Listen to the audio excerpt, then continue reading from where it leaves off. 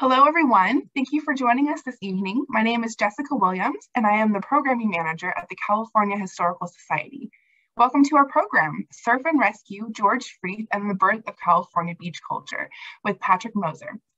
Before we do anything else, I'd like to acknowledge that the California Historical Society is headquartered in San Francisco in the unceded territory of the Ramaytush Ohlone.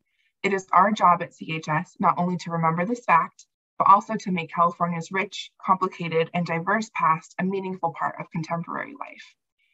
We do this through public programs like this one, through our research library and collections, and by hosting exhibitions. We currently have 2 exhibitions on view: Chinese Pioneers, Power and Politics in Exclusion-Era Photographs, and From the Gold Rush to the Earthquake. Our galleries at 678 Mission Street are open Wednesday through Saturday, so please visit. There are some quick housekeeping matters that we need to attend to before we move on to our program. First, I need to tell you that this program is being recorded and the video will be available for viewing on our YouTube channel or on the past programs page of our website in the next few days. We're delighted to be presenting this program live and we'll be taking questions at the end. Please use the Q&A feature, which is at the bottom of your screen, and we'll try to answer as many questions as we can. For any comments or conversations, please use the chat box, also located at the bottom of your screen. We're thrilled to see so many of you here tonight, and it lets us know that you're interested in our programs. We want to continue bringing you these kinds of programming, but we need your help to do so. So in a few moments, we're going to launch a brief poll, and we invite you to answer a few questions. Your participation helps us access important grant funding for programs like this one. This is completely voluntary and anonymous, and the results will not be shared with the audience. I really encourage you to participate. It's just a few multiple choice questions and you'll have about 2 minutes to answer them. Be sure to hit the submit button at the end of the poll. Okay, we're gonna launch the poll now. Here we go. Thank you.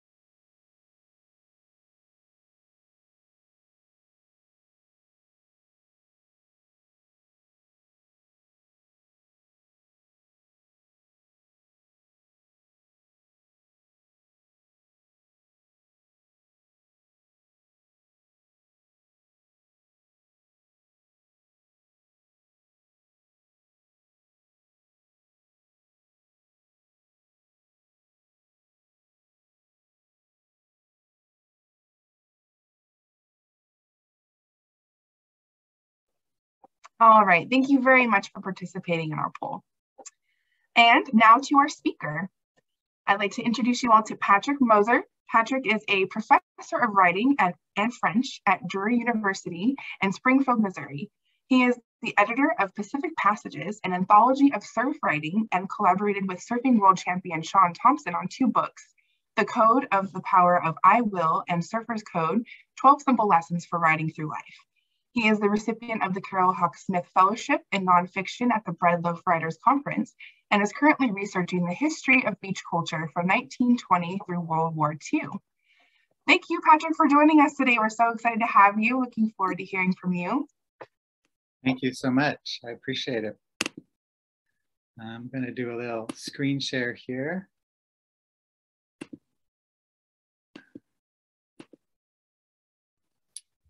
Hi, everyone. As Jessica mentioned, I'm Patrick Moser, and I teach at Drury University in Springfield, Missouri.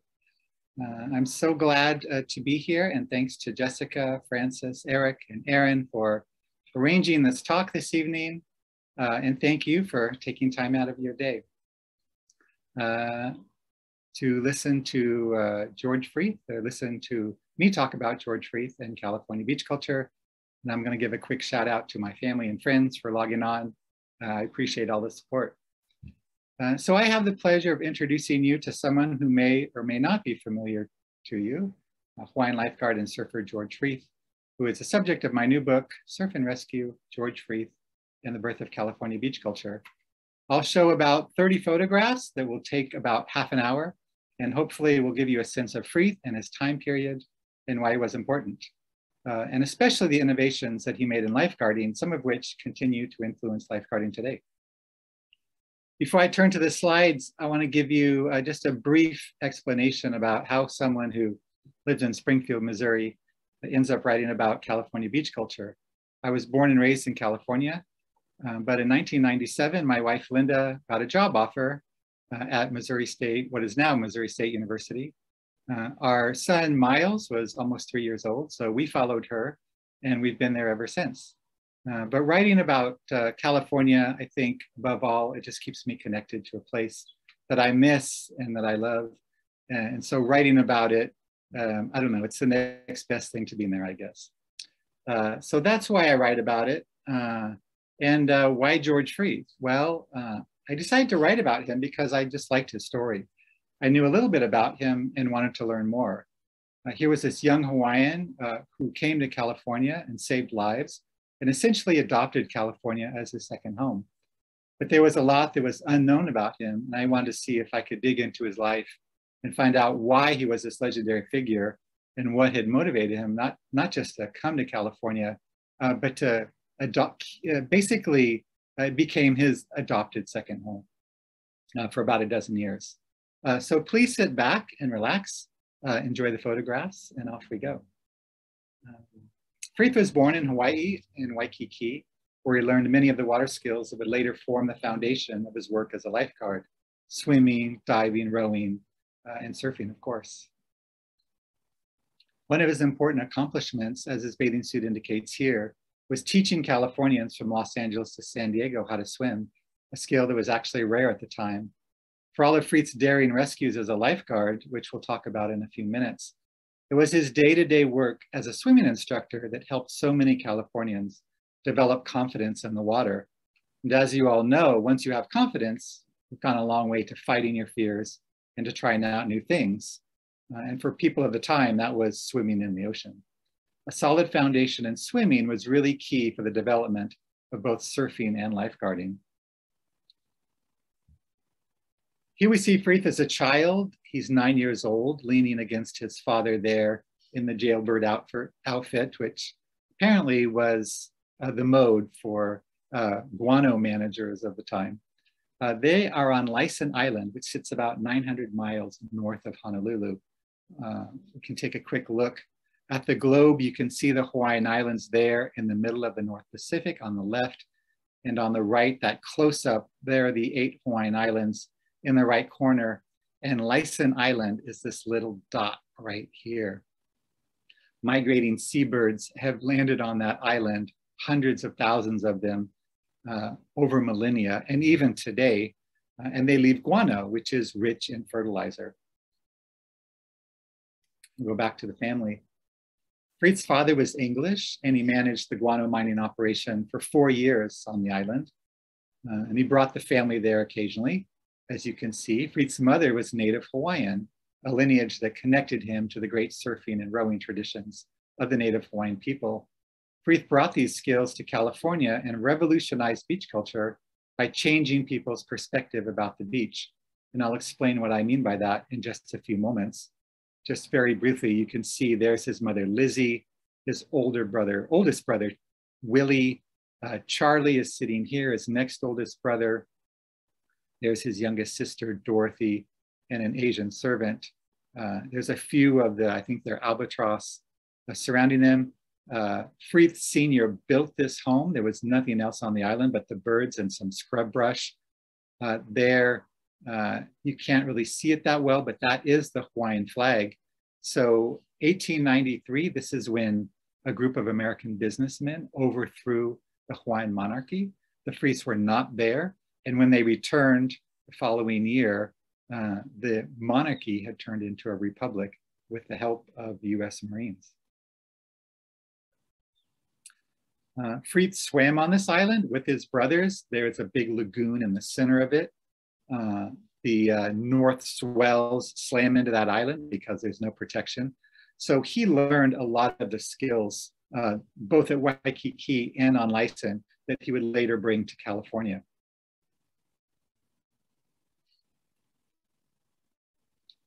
Freeth actually spent some time in San Francisco as a teenager, probably going to a vocational school following in the steps of his two older brothers. He competed in various swimming and diving races at Sutro Baths. Adolf Sutro had officially opened the baths in 1896, the culmination of a progressive spirit that sought to bring recreation and education to the general public. He had earned his fortune in the silver mines of Nevada years before. Like other visionaries that Freeth would encounter the following decade in Southern California, Abbot Kinney in Venice, Henry Huntington in Redondo Beach, Sutro built on a massive scale. And you can see here the Sutro Baths located between Golden Gate Park to the north, or to the south, and then the entrance to the San Francisco Bay. The baths covered about 3 acres and could hold 10,000 people in 7 different pools, or plunges as they were called back then. The main tank of seawater, and this was all heated seawater pumped in from the ocean, was 275 feet long. 5 other smaller tanks had various depths from 2 to 6 feet, all steam heated to varying temperatures. There were 7 slides, 30 trapeze rings, and a diving board. As you can see here, galleries rose above the pools on 3 sides, seating thousands of spectators. The arched roof overhead was made of 100,000 feet of stained glass. The entire west wall, also of glass, gave a breathtaking view of the Pacific Ocean. Altogether, the pools held nearly 2 million gallons of water. The baths were Freeth's introduction to an environment that would shape both his life and the life of coastal California. They may have been the first place where he saw lifeguards working as a profession. Sutro Baths, like Abbot Kinney's Venice of America and Henry Huntington's Redondo Beach, drew great crowds out to the coast, not just for pleasure and cultural education, but also, of course, as potential property owners. These are parts of a program that I found in the San Francisco Public Library that advertised how to become healthy, wealthy, and wise. And it was very simple. All you had to do was buy up Sutro's properties. I found Freeth's name in these same programs. This program was from just after July 4th, 1899. Freeth would have been 15 years old. These were in the San Francisco Public Library and their special collections. You can see his name here in the 50-yard dash that he won, the 120-yard special for silver medal. He's in a tub race, and then down here, the high diving for boys. Freeth developed the water skills and love of competition here. It would stay with him throughout his life. And oftentimes we think about California beach culture really as originating in the South, especially in the Los Angeles area. But Sutro Baths was opened up very early, so you have the San Francisco connection to California beach culture that not a lot of people know about.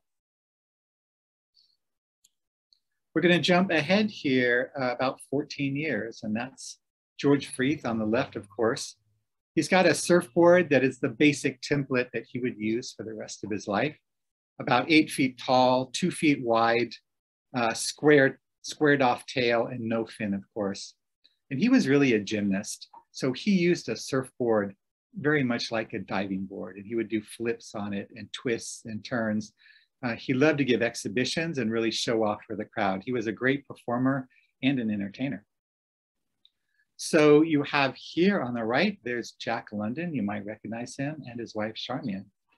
The popular novelist arrived in Waikiki in 1907. Freeth had moved back there from the mainland by then, and he gave London a surf lesson.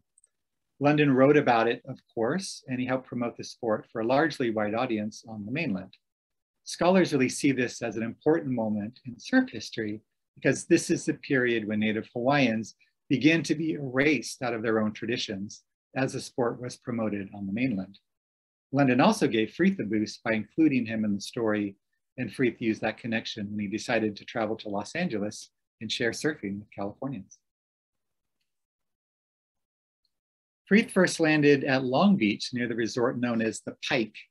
Electric trolleys brought people out there. This is July 4th, 1902, when Henry Huntington's electric trolleys, this was their maiden voyage out to Long Beach. So it was about an hour ride directly south of downtown Los Angeles. Obviously, downtown LA is going to get very hot in July. So these trolleys would bring people out to the beach. And they would go out on the pier. You can just see them, how crowded it is. There, they can just walk over the water, which was kind of incredible to them at the time. Remember, most people didn't know how to swim. They were afraid of the ocean. And to be able to walk over the ocean and the waves was a novel experience. On the left, you have that great pavilion. So they had dances, they had lectures, they had theater, lots of things to bring people out. And you notice also how people are dressed. This is beachwear circa, 1910, or actually 1902, right? But the same beachwear continued for the following decade. The men are in suits and hats, and the women are all in dresses. This is where they were headed. This is just north of that trolley stop. This is the Pike, the boardwalk there. There would have been vending, food, carnival games. There's a roller skating rink. You can see the flags. This is where the bathhouse would be. So the bathhouses and the indoor plunges really anchored these resorts. Here you can see the lifeguard station. That's how we know where the bathhouse is over there, because the lifeguard station would have been right in front of the bathhouse. So the lifeguards were hired. Remember, there's no municipal lifeguard service in the cities at this time. It was the bathhouses that hired the lifeguards, and that's how lifeguarding gets started in California. So they watched the swimmers, the lifeguards watched the swimmers in the pool, and then in that patch of sand and beach that was right in front of the bathhouse. And you can see all the people crowded down here, down by the lifeguard station.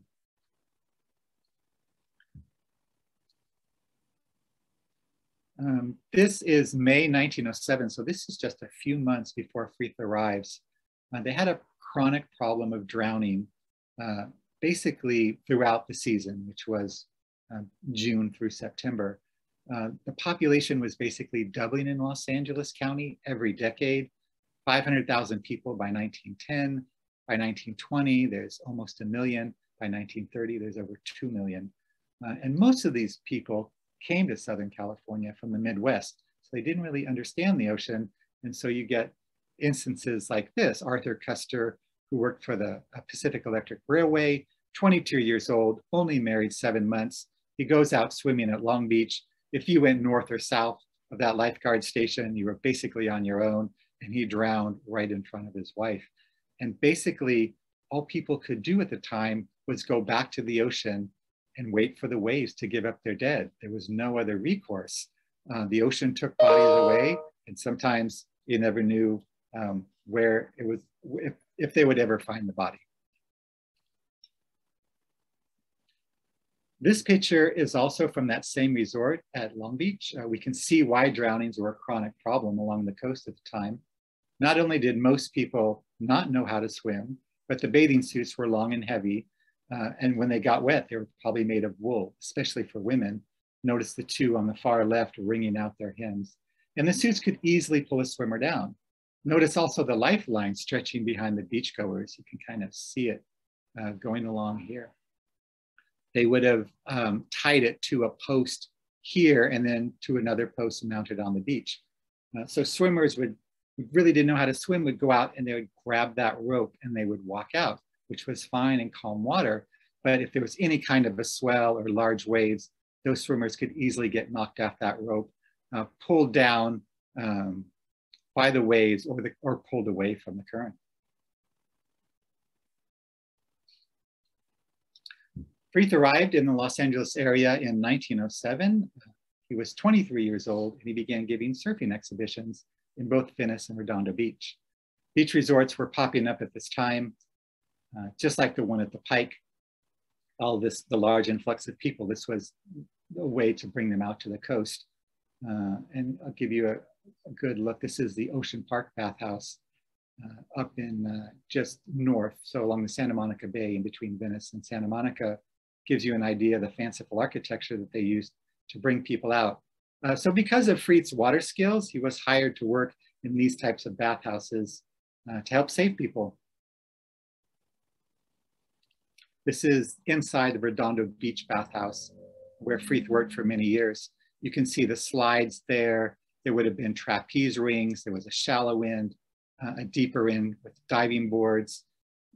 Freeth would have given exhibitions of diving. You can see the galleries on each side. There would have been thousands of people in there. He would have jumped from those rafters up on top as well. And he trained young boys and girls to jump from those rafters. There was a guy in Venice named Jake Cox, and as part of his exhibition to bring people out, he dressed basically in a chicken suit. It looked like it was all feathers, but it was made of cotton or wool. He would douse himself in kerosene, set himself on fire with a starter's gun, and then leap from the rafters and put himself out in the plunge. And at one point, that wasn't enough, so he jumped from a helicopter and put himself out into the ocean. So these were the types of things that they did to bring people out into the ocean, out to the resorts. A year after Freeth arrives in Los Angeles, his rescue of 7 Japanese fishermen in one afternoon made national headlines and highlighted his contribution to lifeguarding. Rather than assembling a crew and rowing a boat out in storm surf, which was the typical method, Freeth was able to swim out to the fishermen. And most importantly, he started to train other lifeguards to conduct rescues by swimming out to victims as well, which was a more efficient way to save lives, especially along the Santa Monica Bay, where most people got in trouble within, let's say, 100 yards of the beach. He also taught the lifeguards how to surf, which made them better lifeguards because they learned how to navigate waves, currents, and riptides. And in my mind, by teaching the lifeguards how to surf, this is really that combination of surfing and lifeguarding that forms the foundation of California beach culture. Freeth stayed in California about a dozen years altogether, and in that time, he taught men, women, and children how to swim, dive, surf, and row. Basically working with kids, and this is the next generation of Californians, would feel much more comfortable in the water and have more confidence in the ocean. He brought a native Hawaiian perspective to California's beaches. And what I mean by that is that, yes, the ocean was dangerous. Yes, you had to respect it. But he taught people that the ocean could be the source of a tremendous amount of pleasure as well. And he gave surf exhibitions to show that and gave these kids surf lessons as well. These are the Seaweed Sisters. So Freeth worked with young women as well. Young women were not, they were not allowed to be members of the Amateur Athletic Union. So whenever they competed, and Freeth entered them in competitions, and he promoted them as swimmers, their records were not kept because they were not allowed to be members. So Freeth swam with these 2 young women in Venice as a coach. He competed against them. And for him, Hawaii has this great tradition of women in aquatic sports, swimming and surfing. So Freeth didn't have the same resistance to training women as swimmers and competitors that many had on the mainland. As I said, he entered them in swim contests, even though the Amateur Athletic Union didn't recognize their achievements because they weren't allowed to be members. And you'll notice that these 2 young women are wearing men's bathing suits. Not only was it safer because they weren't as heavy, but they would allow them to swim faster as well. Freeth taught young men to play water polo and organized teams in both Venice and Redondo Beach. Water polo was not only interesting because it was a fairly new sport at the time, but the techniques that members used to break holds of opposing players were the same techniques that a lifeguard used to break free from the clutches of a drowning swimmer. So Freeth was able to teach life-saving techniques, which he was, while he was playing team sports in these local pools. And here we see a couple covers of Sunset Magazine, the magazine of the West. This one from July 1911, this one from June 1912. And this is really a direct connection and influence of Freeth, who had been giving surfing exhibitions for 4 years by now. So this is really the beginning of California's public and popular image with surfing. You can see by the covers of these magazines that to be young, to be healthy, and to be stylish, you were surfing in California, especially Southern California. So that's a moment that stays with California and is still part of, an important part of California's identity. Here Freeth is with one of his proteges, Ludi Longer, who went on to win a silver medal in the 1920 Olympics. They're showing off another of Freeth's innovations, a real torpedo and tripod stand that would allow a lifeguard to swim the buoy out to a victim, hand them the buoy, and then be reeled in by a second lifeguard on shore. So he would take this buoy. This buoy was made of metal, weighed about 40 pounds. And you can see it was pointed on both ends, so it looks dangerous to us. And eventually that shape was modified as plastics came in. But at the time, you can imagine when you're trying to save somebody, they would grab hold of you and could pull you down. And then maybe you have two people drowning, the lifeguard and the victim. So what Freeth would do is grab this buoy, swim it out, and then the victim could grab hold of one end and wouldn't try to grab hold of the lifeguard. And then Freeth would grab hold of the other end of the buoy, and that line that was attached to a belt, another lifeguard on shore could reel them in.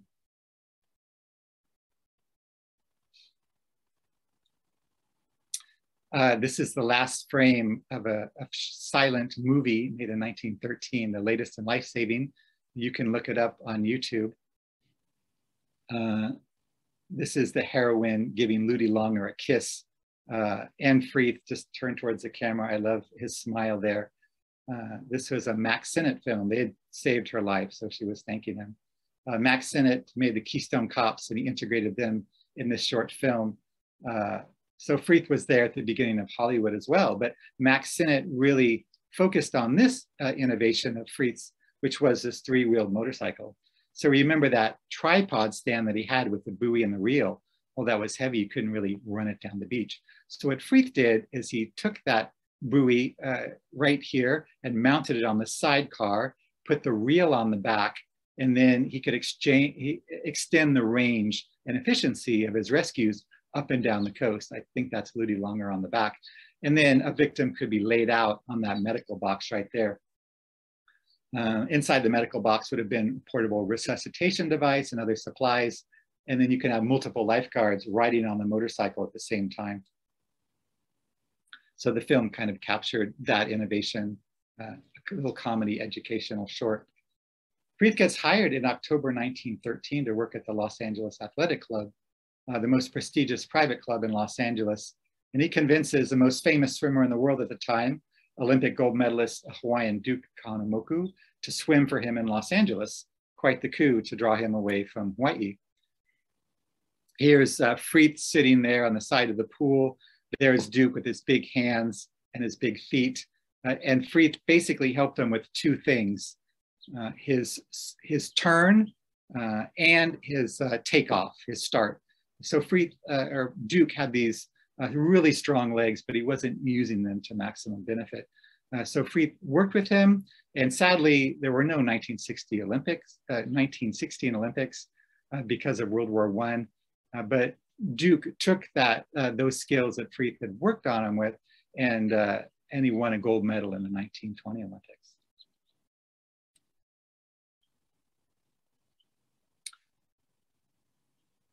Freeth moved down to San Diego in 1916 to be the head swimming instructor at the Los Angeles Rowing Club. This was a similar job that he had held at the Los Angeles Athletic Club, and he did basically all the same things in San Diego that he was doing in Los Angeles. So he taught swimming and diving and rowing and lifeguarding. He was a lifeguard in the pools where he gave lessons. Basically, he's this, and surfing, of course. Basically, he's this Johnny Appleseed figure for California beach culture, stretching this knowledge and these skills from Los Angeles through Orange County and down into San Diego County. And so here he's helping introduce another sport, which is aquaplaning in the San Diego Bay. And he's tan, he's fit, he looks super relaxed. We get a sense of his great balance and just how much he enjoyed sports, competition, and just simply being in the water.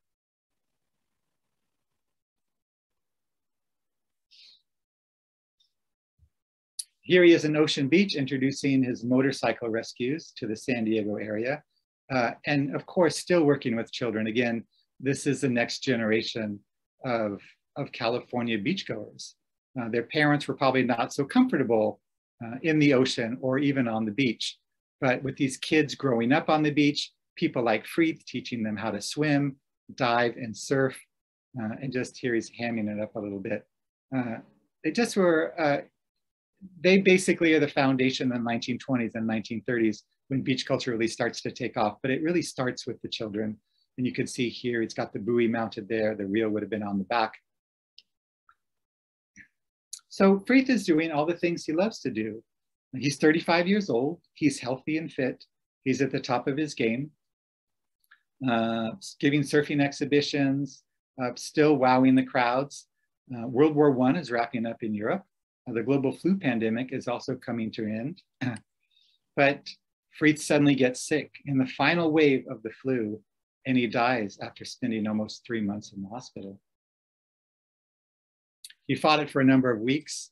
He was making a recovery. He was back on his feet, and then he caught pneumonia. It went right into his lungs and he passed away. Here Freeth is in the San Diego area the summer before he died, standing alongside Jimmy McIntosh, who he was one of his swimmers that he was also training to be a lifeguard, and the two would do tandem surfing events as well.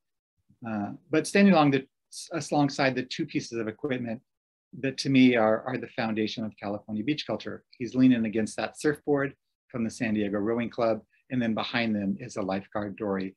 And one additional thing, I just love this photograph because you can see that this cool factor that California beach culture has, it's already right there in Freeth in 1918. He's tan, he's fit, he's relaxed, that kind of casual lean against the surfboard. That sort of demeanor gets carried through all the way through the following decades. And I think it's still with California beach culture today. So that is my brief introduction to George Freeth and the book. Thank you so much for listening. I appreciate it. And I will turn it back over to Jessica now. Thank you so much. It's so fascinating just to hear about this, this person from history and what an important person he was in teaching people how to surf and swim and saving all those lives. It's just, it's fascinating to know that there really wasn't much about, much knowledge about swimming and about swimming in the ocean before this time. So it just, he really is such an important person in history. So thank you for highlighting his story. It's amazing just to see how far we've come in that 100 or so years and all this California as we know it today, and all the knowledge that's out there just from this person, this one person who started it all.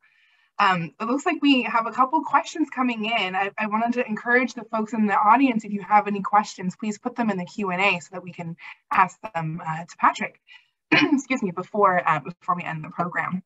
It looks like we have a few questions that came in. Someone asked if Freeth experienced any racism while he was innovating water sports. That's a great question. He was light-skinned, as you can see. So he integrated really well into Southern California, into California in general. Most of the people who moved to, especially to Los Angeles and Southern California, came from the Midwest, so most of them were white. So he integrated pretty well. There isn't any evidence that being Native Hawaiian held him back at all. I think he was proud of being Native Hawaiian. And he was light enough so that people accepted him. I mean, it was a very segregated society at the time. But again, I think not only was he charismatic, people really embraced him. And that was one of the things that really surprised me as I was doing my research. I heard that he was a loner, he was itinerant. But, when he moved into a community, people were grateful not only because he saved their kids and taught them and saved adults as well, but people really embraced him for his charisma and because he was so friendly. He was warm. And I think being native Hawaiian helped a little bit. It made him a little bit exotic. But again, maybe, I don't know for sure. Freeth he didn't leave many writings on his own. He didn't talk about race. So I think it wasn't an issue as far as I know, unlike, Duke Kahanamoku, who was much darker skinned, who had more issues on the mainland, certainly. Mm-hmm. Yeah, it's interesting when you were describing the attractions that they would have in the bathhouses. It sounded very circus-like, just very interesting. He must have had a lot of charisma to be able to keep people. I mean, I guess he's just doing his tricks, but it seemed very, very lively and entertaining. I think he loved to perform. Yeah, absolutely. I was also curious about, so you were speaking about the attire, the swimming attire, which it looks like typical of the men's attire was what Freeth would wear. And I was curious if he was the one to help bring that style in to be a little more common.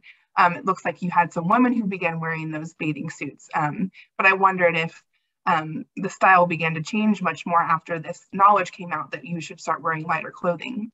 What if it happened immediately in that decade? Yeah, that's a good question. I don't know that Freeth himself was the innovator for men's bathing suits. I do know that he probably encouraged the young women to wear simply because they would, would be safer and faster for them. So in terms of men's bathing wear, I don't know that he influenced that. I think it was already there. For women's bathing wear, I think, from what I know, those innovations, as they get less and less material on them, basically come from two places, and that's Waikiki and the south of France. So wealthy women on vacation were more apt to sort of be more experimental in their bathing suit attire. It's so interesting. Thank you. Someone asked, did he maintain his connections with Hawaii while he was here in California? He did. He would write letters. I wish I had some of those letters. There's references to letter writing. He stayed in California 3 years, from 1907 to late 1910. And then he went back to Hawaii for a year, and he worked as a deep sea diver at Pearl Harbor. Was there for a year, and then he came back to California after that. And I think the 1912 Olympics were right around the corner before he got here. So I think he was hoping to get into the 1912 Olympics. One thing we didn't really talk about was Freeth in the Amateur Athletic Union. He was banned from competing from both the 1908 and the 1912 Olympics because he was considered to be a professional lifeguard. So he tried himself to get to the Olympics. And then once that didn't work, he turned and became a coach and trained others who did make it to the Olympics. Oh, wow. He seemed to move from job to job after a few years. Do you know why he did this? A lot of it was economics. Remember that lifeguards, there were no city lifeguards at this time. And the lifeguards that were hired were only hired during the season, so June through September. So after 4 months, he would have to try to find another job. Oftentimes that was in the bathhouses as a swim instructor, but he worked in the off season at the telephone company.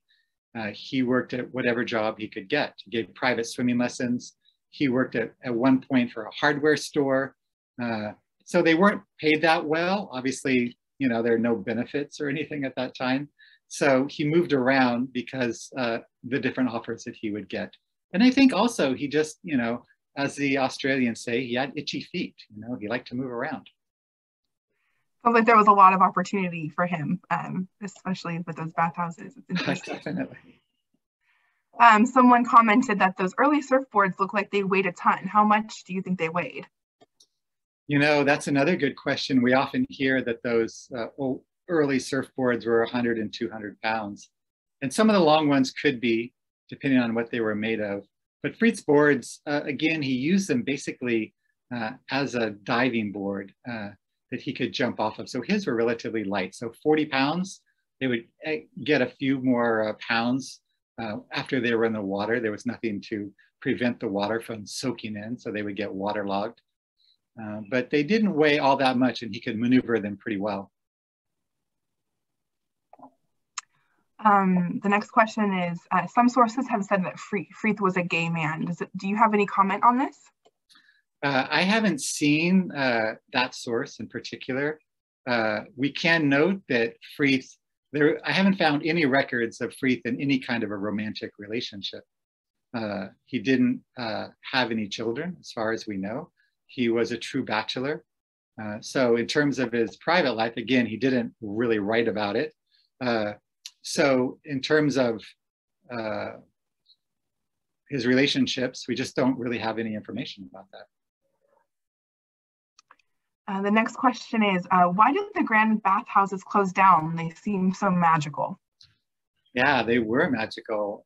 And the architecture, you can tell, must have been a lot of fun to go there. But basically, people got more comfortable because of Freeth and others. People got more comfortable swimming in the oceans. So they didn't need these swimming pools right by the ocean. People would just go into the ocean once they learned, how to swim and how to judge waves.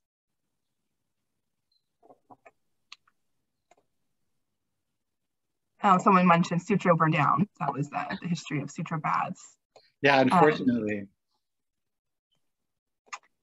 And then someone asked, there was a huge beach culture in New Jersey in that area. Is there any connection? So there is, yeah, that's absolutely right. So Freeth traveled around. In 1903, he was in Philadelphia. So his older brother, Charlie, worked as a draftsman in Philadelphia, and Freeth went to visit him. And he did get out to Atlantic City. So that whole buoy system that he had in California, he would have seen that in New Jersey. So they already had that. He just brought it to California. He didn't invent it, but he brought it to California. So he learned diving and swimming there. They had a great beach culture and resorts down there, as many people know. So that would have interested him because of his water skills. He had an opportunity to give surf exhibitions on the East Coast, but he decided to stay in California. And one of the reasons, so he definitely was influenced by that East Coast beach culture. But one of the reasons why I think he decided to stay in California and not go to the East Coast was that, and not move back to Hawaii, for example. I think there was more opportunity for him in California. And I think, or I like to think, that he saw a need for his skills. There were so many drownings. It was such a problem up and down the coast that he decided that somebody with his skills, there was a lot of opportunity for him to do good. Someone commented, my grandfather's family sailed from Los Angeles, Long Beach to Hawaii on the Matson line in the early 1930s, and my great aunt surfed on the shoulders of Hawaiian surfers. Is that something that happened in California as well? Yes, exactly so. So you're right. In the 1930s, they had the Waikiki Beach Boys who would put tourists on their shoulders and bring them in. And that influenced surfers in California. So surfers were visiting Hawaii and Waikiki, especially in the early 1930s. This is obviously after Freeth's time, but they picked up on that. So in the early 30s, probably by 1931, California surfers at Corona del Mar in Orange County are riding tandem. So they're putting people on the front of their boards, putting them on their shoulders. And Hawaii, of course, and Waikiki in particular, is so influential to the development of California beach culture from the time of Freeth, all the way through the 1950s. Someone mentioned that Duke Kanemaku coached swimming in San Francisco in the 1930s. I would imagine, did he sort of take over for Freeth after Freeth passed away? And he's very influential, of course, in California beach culture as well. What about Duke? Did Duke sort of take that role on? So Duke did a lot of things. He was such a great ambassador. So Freeth was in California before Duke clearly, but the two were friends throughout as long as Freeth lived. Again, he coached Duke. They surfed together. They knew each other. They both had grown up in the same area at Waikiki.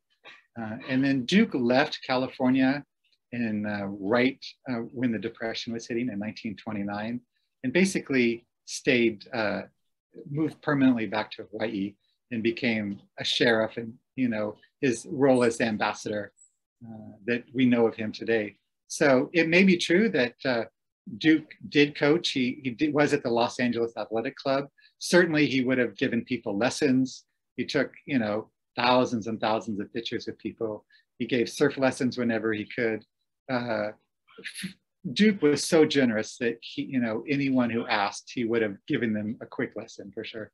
That's wonderful. We probably have time for a few more questions, so if anyone else has any more questions I'd like to throw in the chat, feel free. One question was, how do you see the history in your work connect with, or is it relevant to what's going on in the world today? That's a really good question. If we expand out, I think number one, there's obviously the connection of the pandemic.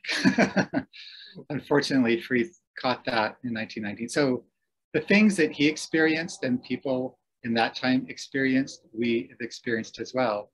At that time, they didn't have antibiotics. So basically they did what we are doing now. When there's a pandemic, we wore masks, they wore masks, they had good hygiene, and they quarantined. So it's really interesting to see after a century of medical marvels, how some things are still, don't change.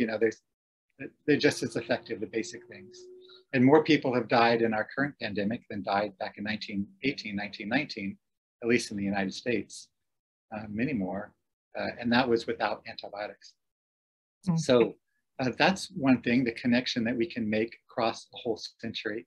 And the other is this idea that, Native Hawaiians were sort of erased out of their own history. I think it's important to focus on Freeth as a representative of cultural continuity.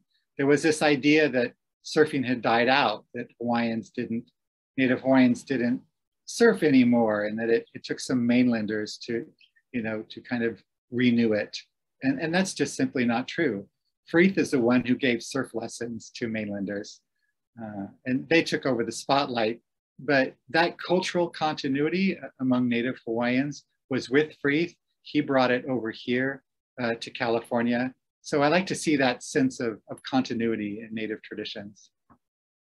And there's also, if I could just add one last thing, sometimes we don't think that one person can make a real impact sometimes, but Freeth did make a huge impact just for the 12 years or nearly 12 years that he was in California. One person who's dedicated that day in, day out of instruction and just bringing a new perspective. I mean, he did what all true pioneers do in their fields. He changed the way people thought about the beach. He democratized surfing. People got used to seeing surfers at the beach because of Freeth. So this idea of one person really making a positive impact, even a century later, I think that's something to keep in mind and to appreciate. Yeah, I wonder what he would think about it now. If he could see California today. It's just really quite fantastic. That legacy that he left for Californians. It's really beautiful. And I mean, I'm back and forth around Los Angeles. I was surfing up in near Manhattan Beach yesterday morning, and on the beach there were probably 50 kids, junior lifeguards, in a summer training program. So the lifeguard services that they have in California now, especially Southern California, that's a legacy of Freeth. This idea of training kids to be lifeguards, it would have been unheard of at the time, or training women to be lifeguards. If women had been allowed to be lifeguards, he would have trained them. But the system at the time just wasn't ready for women to be in those roles, at least in California. So I like to think that California could have had an alternate beach culture history if they had followed Freeth more, this idea of training women, and he was a person of color himself. But because of the way the systems were set up in California, women and people of color were not integrated into lifeguarding and therefore not into surfing until mostly the 1960s and 1970s. So that's sort of an unfortunate tack that California took. But nowadays, when you see all kinds of kids on the beach, even they're probably 7, 8 years old training to be lifesavers. It's just, it's just a terrific sight. That's amazing, and just being so comfortable in the ocean at that age, and that's still relevant today. That the ocean hasn't changed. The ocean is still a danger. We have to learn how to interact with the ocean. So it's really amazing that that's happening so young, and seeing these next generations come up of surfers and lifeguards. Makes us feel safer when we go enjoy the beach. So, well, thank you so much. I think that's all the questions that we have for now. It was such an interesting talk. A lot of folks have been commenting how wonderful it was to hear about George Freeth, and I want to make sure I go ahead and plug the book one more time. This is Surf and Rescue, George Freeth and the Birth of California Beach Culture. We're putting the link in the chat for you all right now. Thank you to our audience for being with us today. It was wonderful to have you all. Thank you again, Patrick, for joining us tonight. It was a fabulous talk.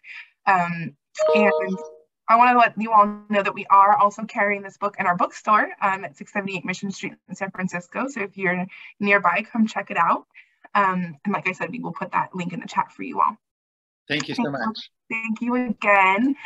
Please join us for our next program, Elaine Black Yoneda, A California Story with Rachel Schreiber. This event is taking place next Tuesday evening, July 26th at 5:30 p.m. It will also be online via Zoom. So if you're interested in registering, click the link in our website under upcoming events, and we'll go ahead and put the link in the chat as well if anyone's interested in that.